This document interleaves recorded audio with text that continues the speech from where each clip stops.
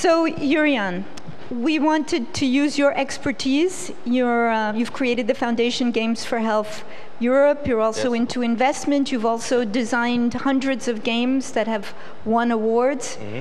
Tell us, since last year, Yep. is there any new trend? Not necessarily, but is there any new trend coming out in games?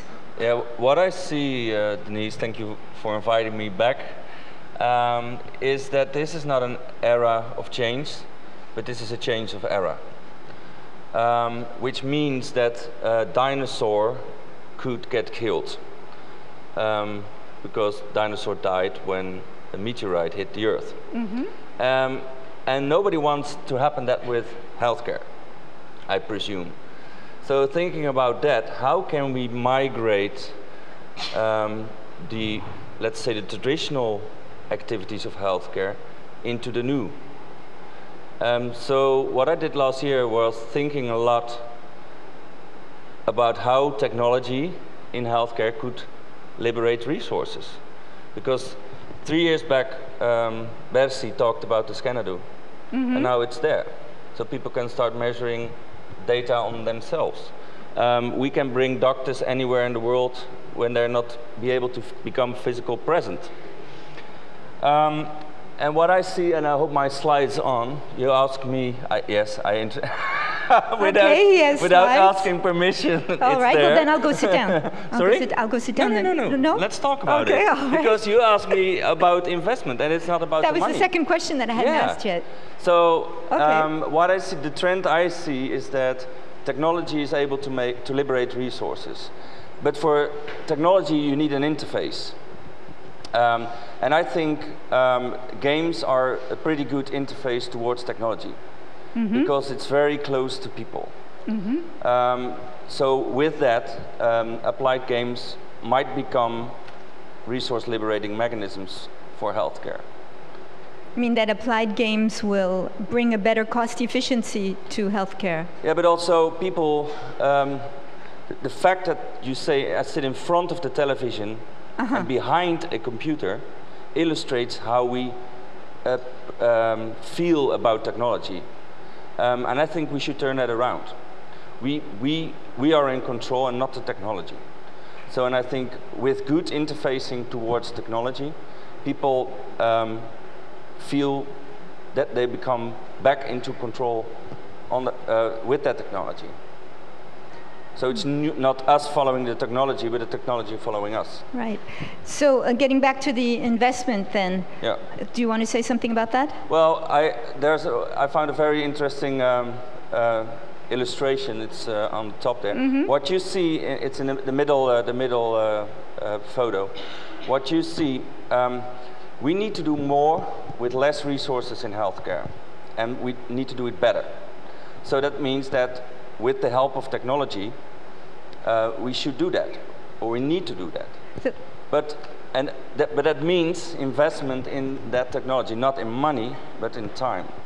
And to make change possible exponentially, the characteristic of exponential growth in the beginning is that it's slower or lower, as you can see on the curve, than traditional. Than the traditional ways we did healthcare. So,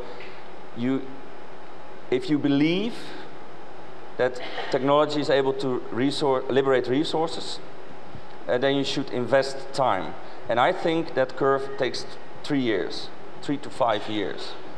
So if you start it, you can't stop it, in my opinion. mm-hmm. So how do you go about finding investors for your efforts? Again, it's not about the money. That's what I discovered. So money isn't a problem, but that's the other part of my slide. It's about doing. Mm-hmm. We all believe that you learn by doing.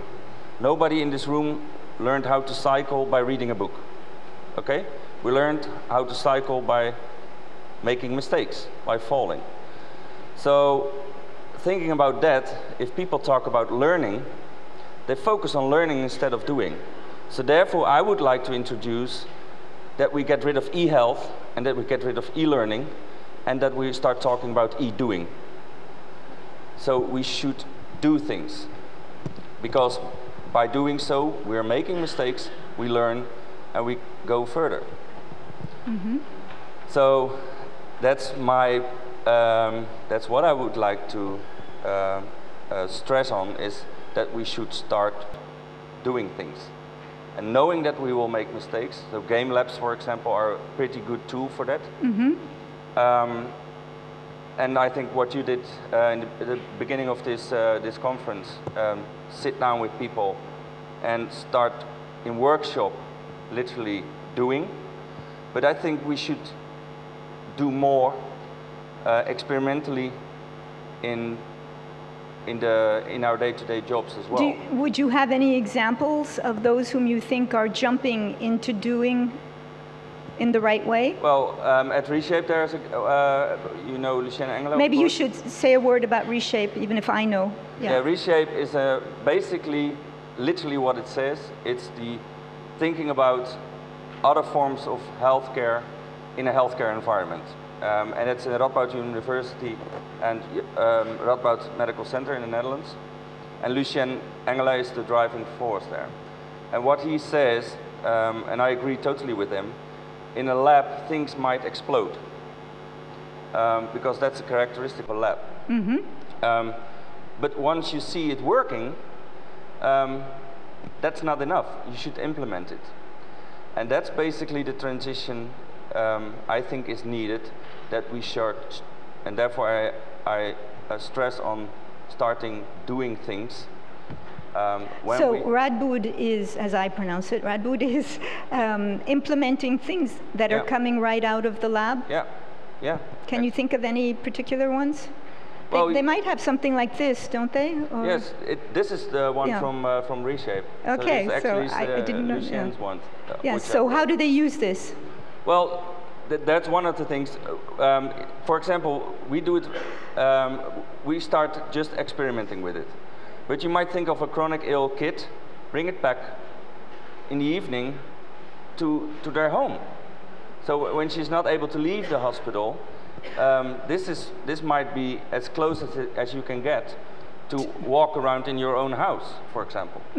Or when a physician isn't able to be physical present in a certain location, this thing might work as as second best for being physically present.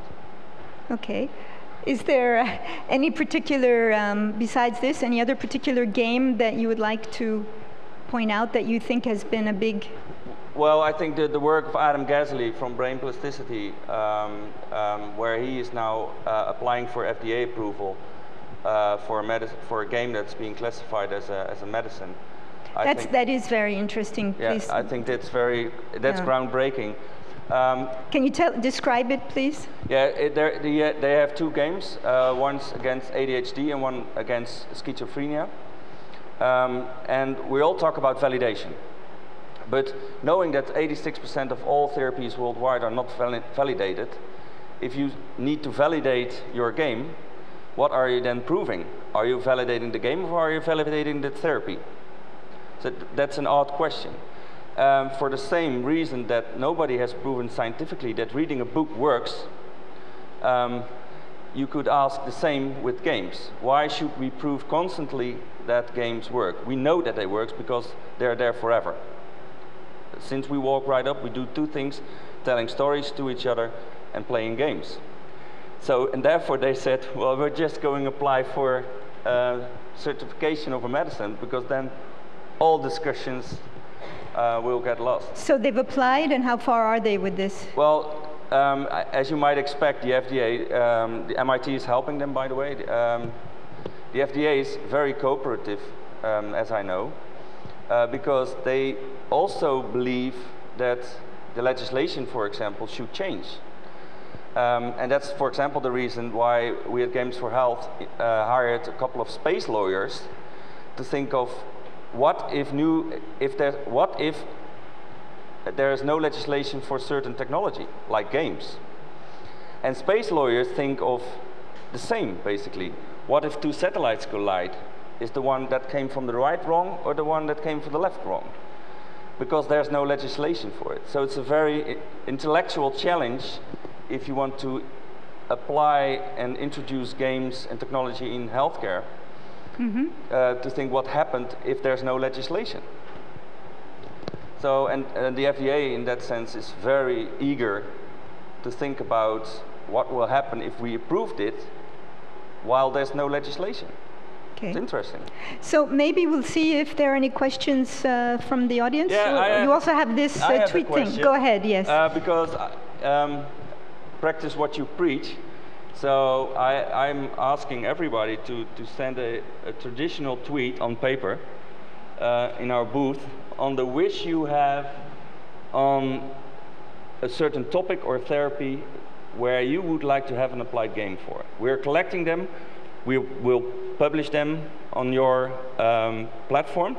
So all the harvest we collect, we share.